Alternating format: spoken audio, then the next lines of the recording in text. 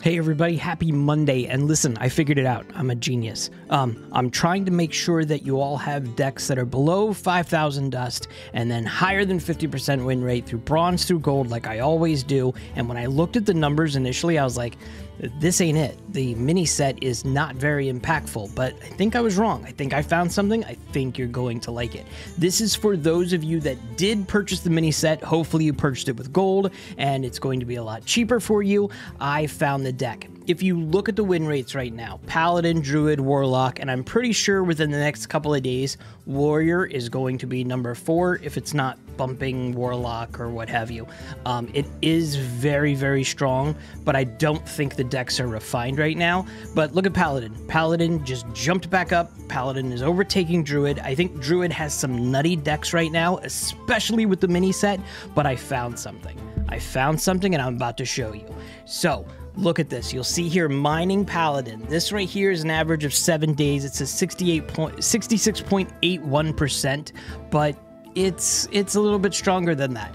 Mining Paladin says it's 5,600 dust, but if you bought the mini set, you can minus the dust cost of the legendary, you can minus the dust cost, the 200 dust for both fossilized Kaleidosaurs that are in this deck, and you can minus the 80 dust for the 2 Shroomskivate cards, and this deck will cost you 3,720 dust. Most likely you have some of these cards, so this is a very low cost. And at the check that I went through, 75.4% win rate. You'd be silly not to at least try this deck a couple of times. So, the way you're going to do this is try to always make sure you have a minion on board. Doesn't matter what the minion is. It could be a 1-1, a 1-2, it doesn't matter. Get a small cost minion and keep it on the deck, and then just throw the spells at it. Throw a lot of cool spells at it. For Quel'Thalas, this will punish your opponent if they don't remove those minions on the board. Hand of Adal. Give a minion +2/+1, draw a card. High Host Silverwing. This also has, listen, it also has Kobold Miner because you want to excavate. You want to excavate as much as possible. It's got Shroomskivate as well. That'll not only give a minion Wind Fury and Divine Shield, but also excavates. You want to excavate because you want this Azerite Dragon. Because the Azerite Dragon is going to give all other minions in your hand, deck, and battlefield +3/+3. That, with the spells, with the minions on board, Sir Finley's sitting there able to turn your enemy's board into Murlocs. It's just a broken deck, which is fun. It's got Garden's Grace. This could be 0 mana if you do it right, and it'll give your minion 5/5 and Divine Shield. And then it's got Amethyst, the Peacekeeper Titan, which your minions can't take more than 2 damage at a time, which is helpful. And then also the Titan talents that you can get and turn this around. This is a very strong deck. This deck is 3,720 dust if you purchase the mini set. If you didn't purchase the mini set, and I think everybody should purchase the mini set, my opinion only, this is only 5,600 dust. So it's close to the, spend that I'm trying to do on the dust. This is a broken deck. I think some of these cards may be nerfed or adjusted or tweaked here and there. As for the other ones, the other decks I'm going to give you this week is we have Unholy Death Knight. And Unholy Death Knight has been around for a little bit. It's at a 58.6% win rate, but it's 0 dust, and it's the Unholy win rate. I'll leave all of the links of the deck codes in the description below. There's also Elemental Mage. Elemental Mage is easy to play. Do I see any of the mini set cards, the Elemental ones specifically, going into this deck? Absolutely not. But this is still very strong at a 63.7% win rate, and again, it's at 1,620 dust. Secret Mage package. It's a little bit more difficult to pilot, but this is still a viable deck.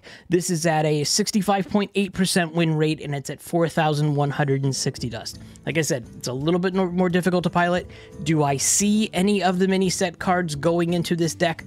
No, I do not. Unholy Death Knight. Unholy Death Knight is strong. It's great. It's 0 dust, which is amazing, and it's a 58.6% win rate. And this is exactly what I've said before. I've said this multiple times.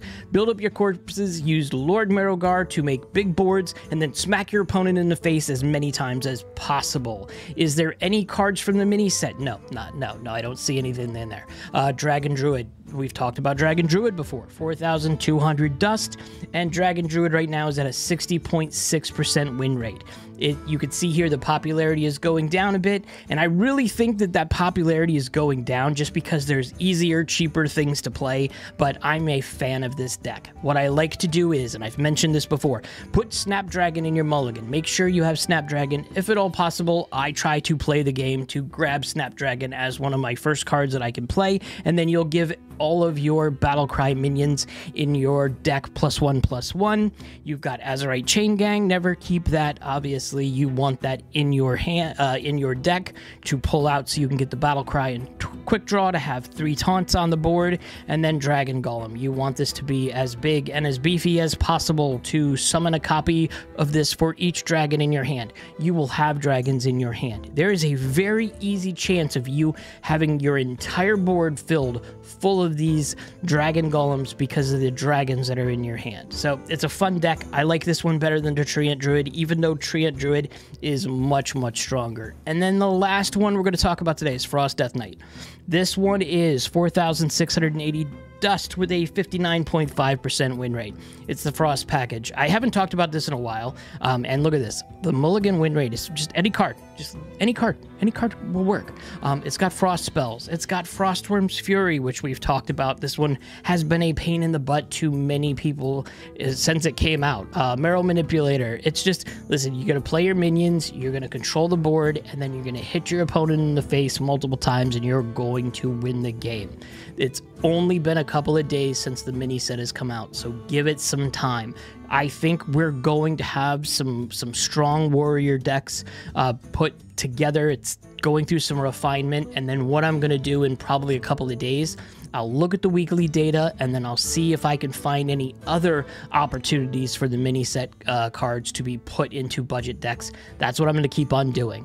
It used to be a no-brainer. You used to see the previous mini sets where, okay, this card absolutely, this card absolutely, this card absolutely. But with the dual cards that came out, I think there's a little bit difference there, and there's not a lot of just, you know, common cards that could go in, neutral cards, excuse me, that could go into these decks. But time will tell. It's only been a couple of days. Like and subscribe if you like what I'm doing, and I will see you in the next video.